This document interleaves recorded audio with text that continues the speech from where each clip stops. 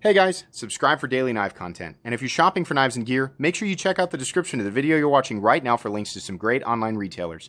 There's also individual links for knives that I personally recommend. Thanks! What's going on YouTube? Metal Complex here, and today I've got another interesting knife review / knife overview to share with you guys. This is the ProTech TR5 or Tactical Response 5. There are a lot of different numbers in the Tactical Response family. This one is on the smaller side, which is kind of neat because it's actually still a full-size knife. I will link all of the ProTech TR or Tactical Response series knives right down in the description. They are more or less available depending on when it is that you're watching, when it is that you're looking for them, right? I'll also link ProTech knives right down in the description, so you can take a look at what else they've got going on. ProTech is an amazing company, and as far as I know, they don't actually make a model that I don't like. They're an amazing US-based automatic knife company. They do make a few manuals, and I've just been really happy with ProTech in general. They are an extremely recommendable company, and their knives are very high quality. We're going to talk all about this today. Thanks so much to my generous patrons who are supporting me right now. You can find a link for my Patreon right down in the description. And please make sure to follow me on Instagram at metal_complex. Let's go ahead and get a measurement of this guy. So overall length of the ProTech TR5 coming in at 7.5 inches overall. Blade length 3 1/4, and your cutting edge is coming in at about 2.8, something like that. About 2.8. Thanks to a very large forward choil. Let's go ahead and do some size comparisons up against the Ontario Rat Model 1 and the Ontario Rat Model 2. So you can see there it's kind of in between. That's generally going to be the case here. How about up against the Spyderco PM2 and Spyderco Para 3? Once again, sort of in between, a little bit longer, just a ½ an inch longer than the Spyderco Para 3. We'll find some similarities between those two knives. Last but not least, up against the Benchmade Griptilian, or in this case, the Ritter Hogue and the Mini Griptilian. Absolutely right in between all of these knives. Let's go ahead and talk about carry profile. So, thickness up against the Spyderco Para 3. You can see that this knife is just a hair thicker, definitely, but not by much. Just a little teeny tiny bit. How about length and height up against the Spyderco PM2 and Para 3? You can see here it's about the same handle length as the Para 3. Definitely shorter than the PM2 and nowhere near as tall as any of them. Let's go ahead and take a measurement of blade stock thickness here. I'm going to guess that this is like many ProTechs, and it's going to come in somewhere around 120, 125 thousandths.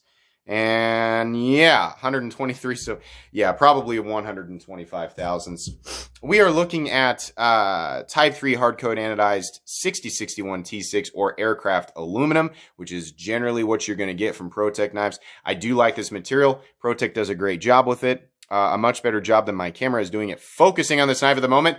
Yeah, I don't have a problem with that material at all. I actually really like it for EDC. And then we're looking at S35VN. The inside of this knife is solid aluminum. I don't know if you guys can actually see. We're going to have trouble because of the shadows. There's no milling on the inside, but this knife doesn't really need it. Let's go ahead and weigh the knife real quick. Weight on the ProTech TR5 coming in at 3.53 ounces, which is pretty good in the ratio department. I don't have a problem with it. That's pretty lightweight to me. It may not be to you. This knife will be illegal in some areas, so be careful about that. It's also a switchblade. Definitely. This knife is an automatic knife or switchblade, so that's going to make it illegal, right? So use your best judgment when you're deciding what you're going to carry. Let's go ahead and move on here. So tactical response, that's what the TR means. And I think this knife is designed for and probably very popular by, in the first responder community. And, honestly, like a lot of ProTech's designs are going to serve really, really well. I would imagine in that scenario. I'm not a first responder. I've never been one. I can't speak on that. I'm going to guess the automatic nature of this knife and the powerful deployment of a ProTech knife are very appealing to somebody who is a first responder and really does need to get their knife out, reliably, and then be able to hold on to it. So I'm going to talk about ergonomics here. I want to be careful about, that, because personally, I don't like in a general EDC sense, which is what I'm going to use this for, and I'm going to guess the vast majority of people who actually decide to buy this knife will probably use it the same way that I do, right? So kind of go half and half on that. I don't like being confined to very specific spots on the knife, right? So you have this position and then you can choke up. On the larger versions of this knife, I would imagine it feels like a little bit more freedom, but I don't personally enjoy that. Though the position back here is comfortable where you have to put your fingers, it's actually more comfortable than the choked up position. This area right here, it starts to be a full circle, right? And then it cuts off right here and then there's this ramp right here. So you can get your finger in there, but it's not really ultra comfortable. So you can move around a little. You basically have two options, unless you want to choke back and have your finger hanging off the end of it. But if you want a full 4-finger grip, you've got this choice, which is probably the best one or the most comfortable one. And then you have this up here, which will work, but it's meh. It's okay. But for a first responder who needs the knife to deploy quickly and reliably, right? That automatic feature is definitely going to be appealing, I would imagine, for them. And then they also probably need a knife that they can really hold on to. That's going to work, right? It depends on who you are, what your preferences are, what you're actually going to use the knife for. So ergonomic lines, more or less preferable. That's essentially what I'm saying here.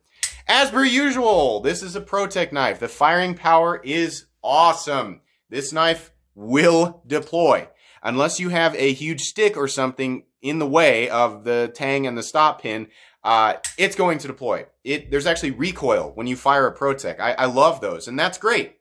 I talk about this every single time that I talk about automatic knives. The benefit there is that if you're, in an EDC situation, if you're working or something and your other hand is busy, right, and you get to pull the knife out and you just want to get it out, you don't have to mess around with the whole like, oh, darn it, I missed the thumb and then darn it. You don't have to mess around with that. That seems silly, right? You just push a button and it deploys, right? And the downside is, of course, you have to, if you're going to close it with one hand, you got to push that button again, and then you have to work against the spring tension to get it down, which is something that people will adapt to if you've never EDC'd an automatic knife.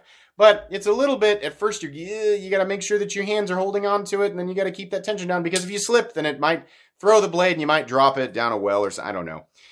It's just one of those adaptation things. It's like what I talk about with front flippers. It's not quite as common as what we see. We see the thumb hole openers. We see, flipper tabs, and we see the thumb stud openers. And those, generally speaking, are what people are used to, I think, right? So there you go. It deploys. It's just as high quality as any other ProTech I've ever felt. And it's actually really, really satisfying. If you've never fired an automatic knife, oh my gosh, ProTechs are satisfying. This knife has a safety feature, so if you click that thing up, you try to push the button, it's not going to deploy. Push it down, you can fire it. You can also lock it into the open position with that lock, which, okay. The button's recessed, so does it need a safety? I don't really think that automatic knives with recessed firing buttons need safeties. People are always concerned with whether or not the knife's going to go off in your pocket. I would imagine in some rare situations, people have had automatic knives like this go off in their pocket, but this is how I carry my knife. I'm right-handed, so it's up, clipped into the pants, and then it's all the way up against the back seam of the pocket. So the button, which is recessed, is up against my leg. It would take a very strange and circumstantial force to actually get that button to be pressed and then to get the blade to want to fire. But again, it's trapped up against the back seam of my pocket. Something would actually have to be in my pocket, sandwiched between the button and my leg, and then I would have to, I don't know, maybe dancing and bumping my hips into people to get that to deploy. That's a scenario that that is in my head for this general moment, but not a natural one.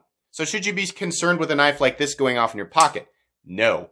Other knives like single action OTFs, I would say, are far more dangerous. When we're talking about like ProTech, like the Dark Angel, I'm a little reserved to carry something like that. And the Microtech Halo 6, even though that knife does have a safety and kind of an interesting mechanism to keep. Anyways, those are a little bit more concerning. Stuff like this, no, I don't think so. I don't think it needs the safety, but if you lay your knife down on a surface and maybe there's other people around and you're concerned with a situation where you might not be paying attention and somebody could actually come up, pick this thing up, right? Well, at least there's one additional block to keep so you can run across the room and go, no! What happens with people who have not handled automatic knives before, generally, I always tell people, I'm like, hey, check this out, but seriously, hold on to it. Because when you push that button, it's going to fly out of your hand. Scared my mom half to death. I'll never hand her an auto again, and that was my fault. But I said, Mom, hang on to this. It's going to fly out of your hand. And she's like, oh, I don't like these. And I get that. That was not my mom's fault. That was my fault. And it flew out of her hands. Everybody was fine, right? But yeah, so maybe, I guess in that situation, maybe the safety is somewhat more beneficial. I don't really think that it needs it.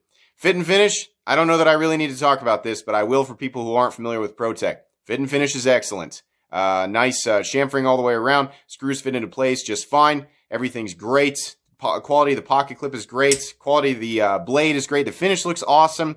The final cutting bevel is symmetrical on each side. Edges are nicely knocked down. It's all excellent, guys. It's more of the same from ProTech. It's wonderful. Don't be afraid of picking up a ProTech knife. They can be expensive, I get it, but you're definitely getting quality. Why didn't we do a hardware check on this guy? This is using Hex. That's fine. I don't really have a problem with Hex, and they're high quality. I'm sorry. These are high quality Hex screws and things like that. But in terms of, finding the tool that you would need to disassemble this, yeah, it's going to be pretty simple. I don't know why they don't use Torx, but they don't. So whatever. They do use Torx for the pocket clip screws. Those are T6, but okay. Pretty simple, pretty straightforward if you want to do that. These are going to be a little bit more complicated to put back together because you have that torsion thing in there. But generally speaking, I can't say that you're going to have more trouble with this than something like a Benchmade with an axis lock, right?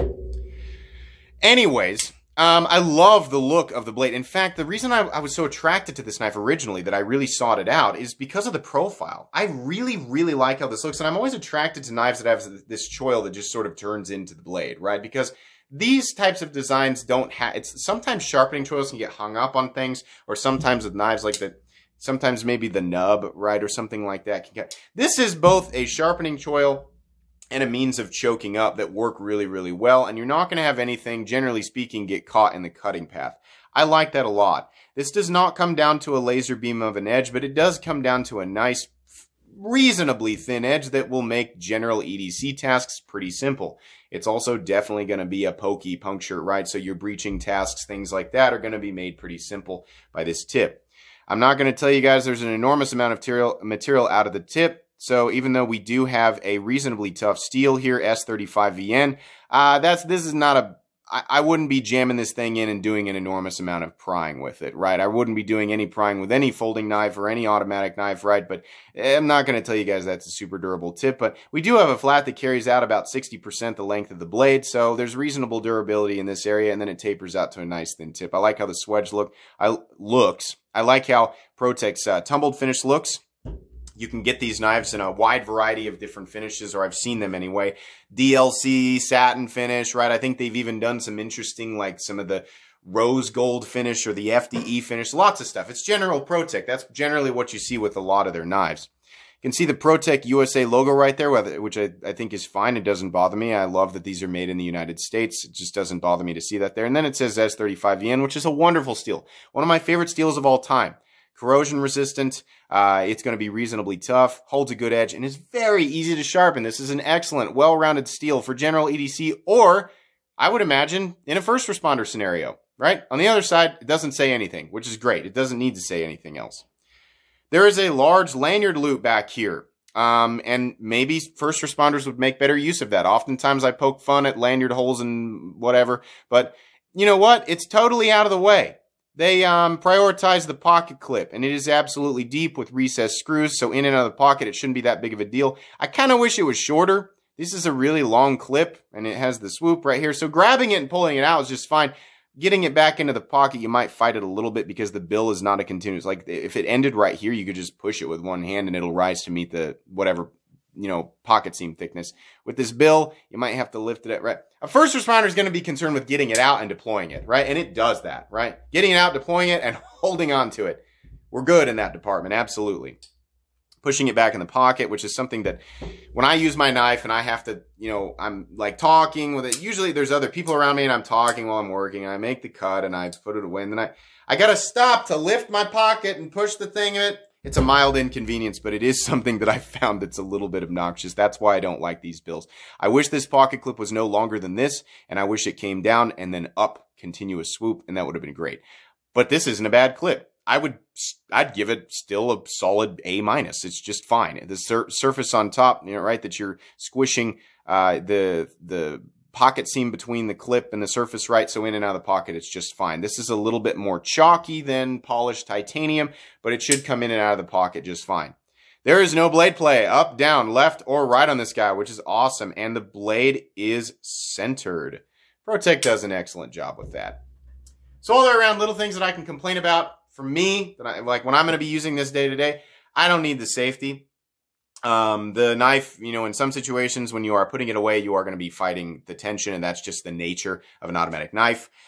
This has confining ergonomic space. Like you have to put your hands in a specific spot, so it's not like you have the freedom to get in the most comfortable position, but you are definitely locked in. So that's one of those things that's kind of a wash, right? The pocket clip is a little bit long. I wish it was a little bit shorter. I don't know that I really can complain too much about this. I really love the dimensions, and I just love Protex quality.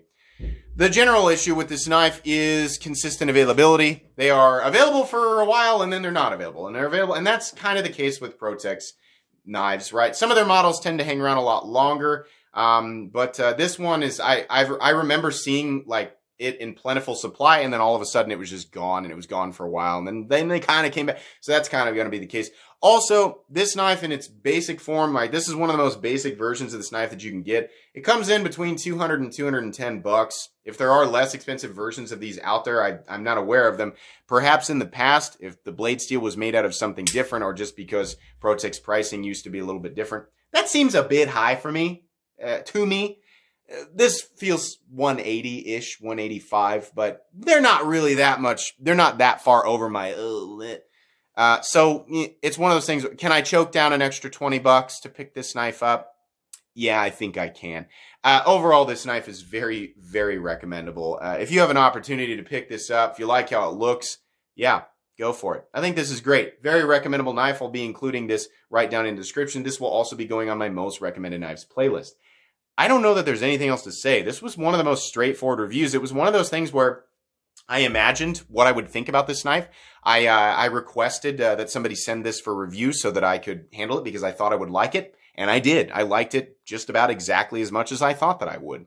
One other thing I forgot to mention, one other little complaint. I wish this area right here was a full circle so it was a little more comfortable, right? But that would technically change the design. They might have to change something else about the shape of the tang, which might affect how the knife functions. So maybe that would have been a more complicated issue. But again, minor nitpick. This knife is very, very recommendable. Guys, that's going to be pretty much it for today's review. Please make sure to follow me on Instagram at metal_complex. If you enjoyed this video, please leave a like. If you'd like to check out my other content, I do, of course, have lots of videos of knives that are either expensive or inexpensive that I do or don't like, so check those out. And if you enjoy all my content, go ahead and click on that Metal Complex logo right there and subscribe because there's definitely more coming. Thanks again for watching, everybody, and have a great day.